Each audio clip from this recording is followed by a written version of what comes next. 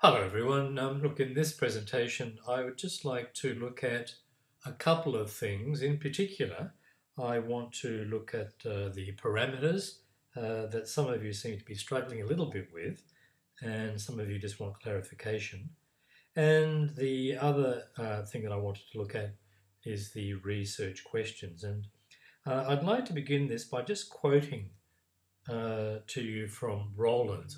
She says that the research problem is at the centre of your entire inquiry project and directly related to your goal or goals and the associated research questions.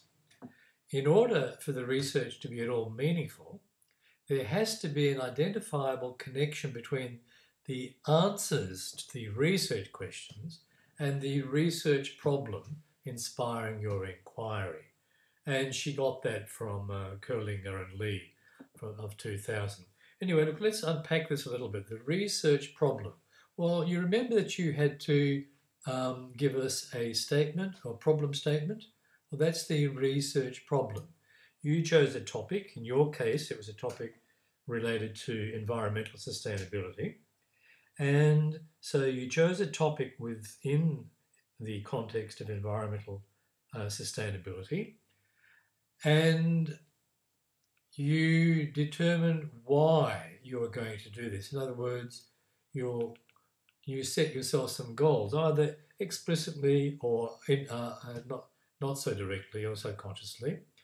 And you are trying to conduct your inquiry using research questions related to the research problem. Now, so that what you do has some meaning, you're going to have to, and focus, you're going to have to identify a connection between the answers to the research questions and the research problem that you've set for yourself. Okay? So, I think the best thing to do in this case is just to show you by way of example what it is that we mean by parameters, what it is that we mean by research questions, and the way the two are interrelated and how they affect the rest of the assessment or the project. So let's just scroll down to an example. Okay, now before I do this, I want you to realize that it's just for the sake of convenience that I've divided this up into various headings, such as the topic, the research problem, background and justification, deficiencies in the evidence, and so on and so forth. Okay, audience and all that. For us, apart from the rationale, which is a separate section, the rest really belongs in the introduction. Okay, so now of course I can't give you an example using environmental sustainability as much as we'd all like that, but I've chosen to look into distance education via online platforms. My broader topic, if you like, is online teaching and learning, or teaching and learning, online teaching and learning. I can go back even further. We could look at education, and within education I narrow it down to teaching and learning. And within teaching and learning I'm going to further narrow it down to online teaching and learning, or distance education via online platforms. All right, and so I give an indication of what my topic is, as you can see, and it's only taken, what, one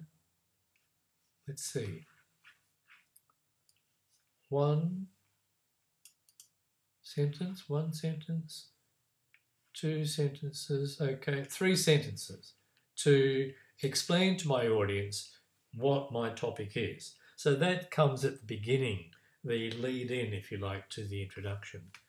Then I move further down. Now, as I say, I have done this as a separate section just for convenience, but for you, it's going to be one introduction without the headings or the subheadings. All right, now what is happening is I'm going from this rather broad statement and I'm gradually narrowing it down, okay? Live online sessions may be delivered in virtual classrooms from Adobe Connect, Blackboard Collaborate or BB Collaborate, or other software programs. See, I'm gradually narrowing it down. Regardless of the software used, student attendance at live online sessions, see I'm narrowing it down to attendance now, is unpredictable. Okay, it's a common complaint among online faculty at university that many, oftentimes most of their students do not attend the live online sessions. So I narrow it down, and finally I come to this statement in green, which is the end focus, if you like, of my narrowing, wings down, where I say, this inquiry will address the problem of low student attendance at non-mandatory virtual classroom meetings in online university courses, college courses if you like, by investigating the reasons students do and do not attend non-mandatory synchronous sessions in BB Collaborate, as well as the role of instructors, that the role of instructors can play to increase participation at these sessions. Okay, there I've made it very clear that although we have a very broad topic of education, and I've chosen something within that to investigate, I'm going to limit it to these three things. These three limitations are known as the parameters. Parameters are what you use and what you must identify to your reader as the limitations or the framework around which you are going to build your research project. Now let's move on further down to background and justification. Well, I've put rationale here because some of this is the reasons why you've chosen your topic, and other parts of it really belong in the introduction. But what I'd like you to notice here is that in order to have my work taken more seriously, I've been using in-text referencing on which to base what it is that I have to say. Okay, so let's move further down. So there we've seen that I've indicated the parameters. I've even numbered them just for our sake. I don't want you to do this in the assessment. And let's move on further down to where it comes to audience. Again, this is something that belongs either in the introduction or the rationale. You have to decide and I have to evaluate. But it's here for your benefit. Purpose of inquiry, same thing again, why am I doing this? Who cares? Why is it important? And so on. All right, again, I would say that this is probably partially rationale, partially introduction as well. Right down to the research questions, which is the second main reason that I'm doing this, this video. So we can see that the research questions are based around a central question. And my central question is, what are student attitudes regarding non-mandatory synchronous sessions in Blackboard in the School of Education at Curtin University? So from the very, very broad topic of education, narrowing right down to teaching and learning online, I've now decided that my focus is going to be Blackboard sessions. Well, no, let's start with a broader focus.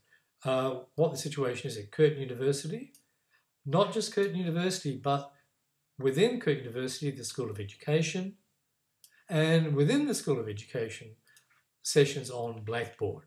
There you go. So that's very narrow and doable. And based on all that and all the foregoing, I've developed these research questions, and I'm going to hope that when we look at these research questions, we can directly link them back to the parameters that we've identified. So let's see, what are students' reasons for attending? So reasons for attending. Let's see. Number one up here is reasons students attend. Good, okay. Right, hopefully the next one is going to be about reasons why students don't attend. Let's scroll down and have a look.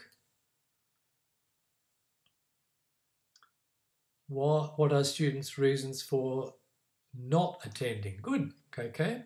And now we're hoping that the third parameter is going to be reflected in this third question, and the university or instructors and their role. Let's take a look. The role of instructors or the university, great. All right, so we can see a clear connection between the parameters and the research questions, even down to some of the words that are being used. I don't think it's a good idea to use exactly the same words completely, and I don't think it's a good idea to use none of the words either. I think a judicious use of both will make it clear to the reader or your audience how these research questions are connected to the parameters. Okay, look, I think that's probably about it, really. That's all I wanted to say. Look, I will leave it there. If I think of anything else, I'll let you know. Otherwise, I hope this has been of benefit, and the best of luck to all of you in your second and your third assessment. Thanks, everyone. Oh, look, by the way, what I wanted to say is something did occur to me. You see these 3 research questions. Now, each one of them is going to be answered in your Assessment 3 discussion and findings section as a paragraph. So there'll be a paragraph about this, then there'll be a paragraph about this, and so on.